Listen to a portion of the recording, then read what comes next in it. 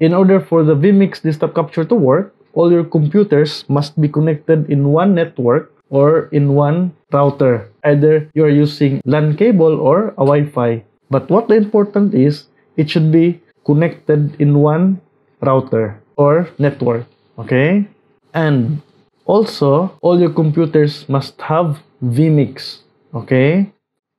Actually, it is possible also to use only one desktop or one laptop to make a setup of Zoom gallery. But you need to have at least more than one monitor. At least maybe 3 monitors to do it. Okay? Or else, you can have one laptop and a very big screen for you to capture all the necessary things, the gallery and the speakers, and you need to open multiple Zoom in one laptop. Okay? But here, I'm going to show you how to make a Zoom gallery by utilizing my desktops, my 2 desktops. Now, I'm going to show you how to set up a simple Zoom gallery using your vmix. But first, I'm going to discuss the connections of my workstation. Okay, this is my desktop 1, and this is the extended monitor. And also, this is my second desktop, and this is also the extended monitor. Okay, I'm going to show you. If I'm going to drag it here, see, it is just an extended monitor, see? And also, same as this, I have an extended monitor for my desktop 1. Okay? So, now, since I already show you, okay, here, in my desktop 1, I already have a Zoom with attendees, same as here. But here, in my second desktop, I enable the dual screen monitor. Okay, if you don't know how to enable it, just click video settings and then go to general and click this one, use dual monitors. Okay, next is we're going to capture the display of our second desktop into our first desktop. Okay, we're going to capture the display 1 and the display of our extended monitor into our main desktop or the desktop 1. Okay, but how to do it? First, go to your search icon and look for vmix desktop capture. Click this one. Okay, now this is now the vmix desktop capture. This is very important. Without this, we cannot capture the display of our second desktop into our main desktop. Okay, be sure to open this one.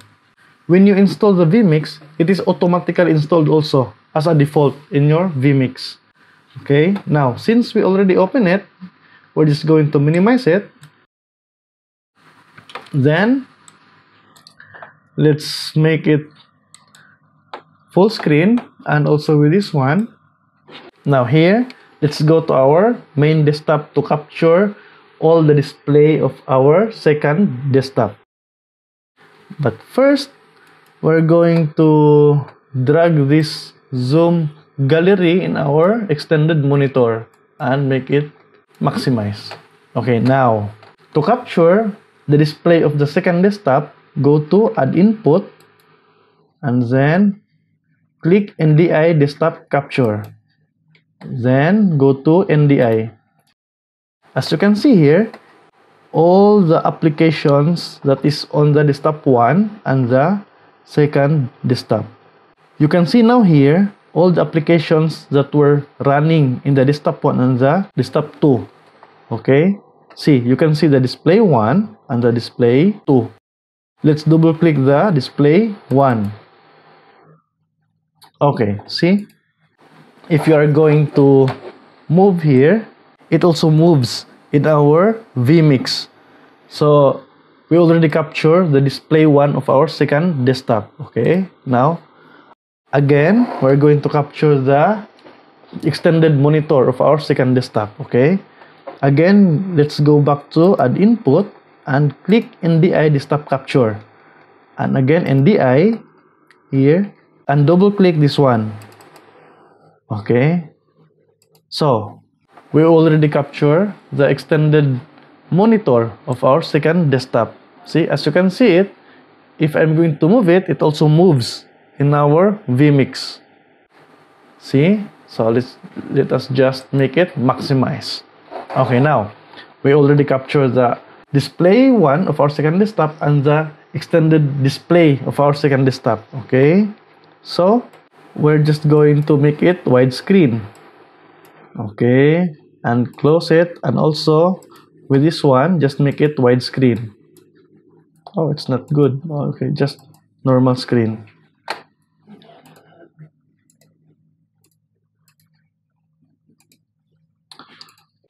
Okay, next we're going to capture the zoom gallery in our desktop 1. Okay, again go to add input, next NDI Desktop Capture, then click local desktop capture. Why local desktop capture? So that we can make the zoom gallery background transparent, and I will show you later how to do it.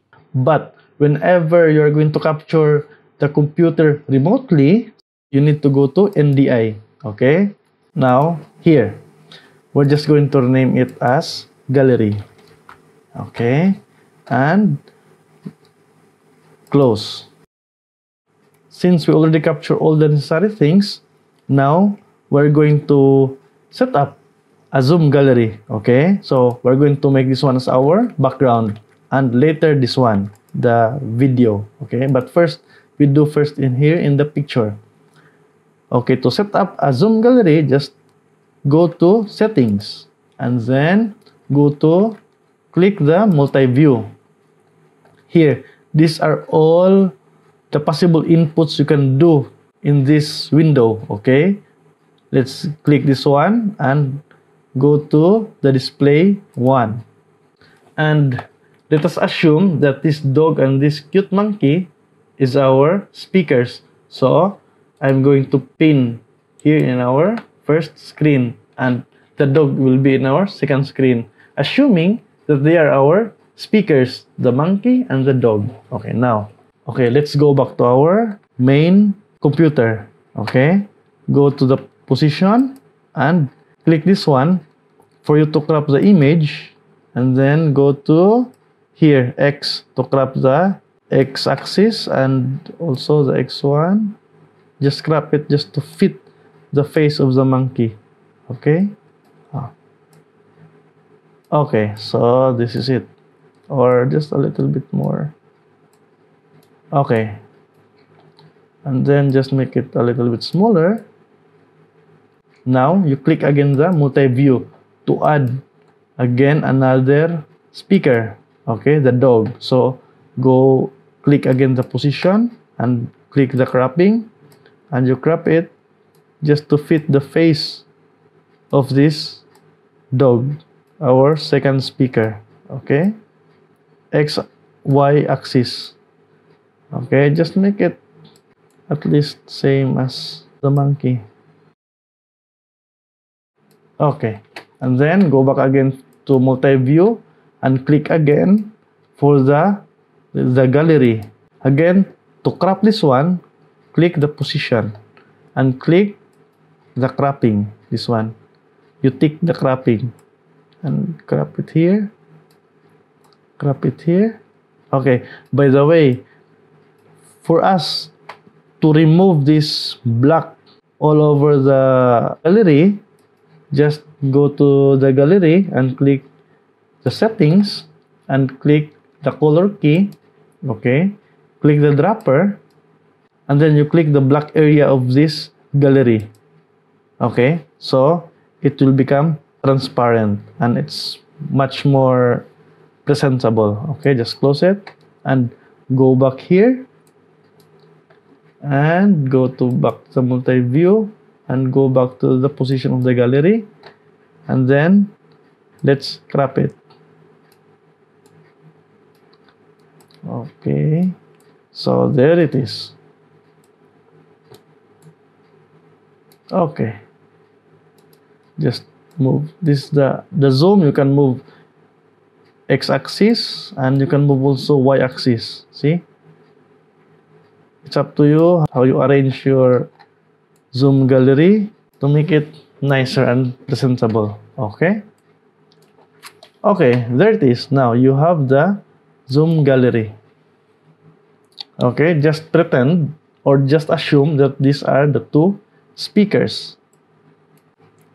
Now let's use this one as our background, this video. Okay, actually you can go back again with the same process, going to the multi-view and going to here, add the videos, add the image, add the gallery. But to make it faster, you can right click here. Since this one is already finished, we can use this one. Just right click here to have virtual input. Create virtual input. Okay, so you already have it. Just a copy of your Zoom gallery that you have just created. Okay, now click this one and then see, first just remember the name of this video is BG. Okay, and you should know where is the location of this BG. Okay, and then click this setting icon and then go to general and click change. Okay, you're going to change the image into the BG. Click browse. Okay, just go to the location where you save that background video.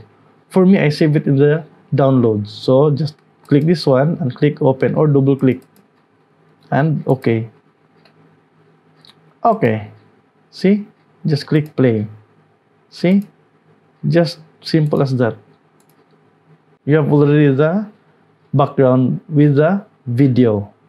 Okay, and also you can arrange this small window here by using the tabs. Okay, this gray tabs means it will display all the window that you input here in your vmix. But we have the red, the green, etc., etc., and let's go back to our gray. If you're going to drag it here, let's say the dog, I'm going to drag it in the graphics. Okay, that means this dog already in the tab graphics. Okay, if you click the graphics, you have already the dog. Let's go back again to our gray.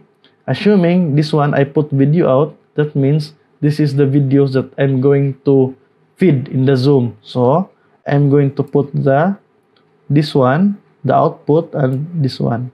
Okay, and all the other materials I'm going to put it in the other location. Okay, let's say all the NDI will be here in the tab NDI. Okay, if you click this one, so you can see only this. Click this one, it's blank. Okay, here. So by these tabs, you can organize all the inputs for easy control in your production. Okay, you can also change this speaker. For example, I'm going to change it here, pin to second screen. So by this, you can change all the speakers. Okay, and see, as you can see here, there is a redundant or a video loop in the camera. See, actually this is your display. So go to your gallery and right click, hide self view. Okay, so it's now more clean. By this tutorial, I already shown you how to set up a basic Zoom gallery, and with your imaginative mind, I guess you can do it better.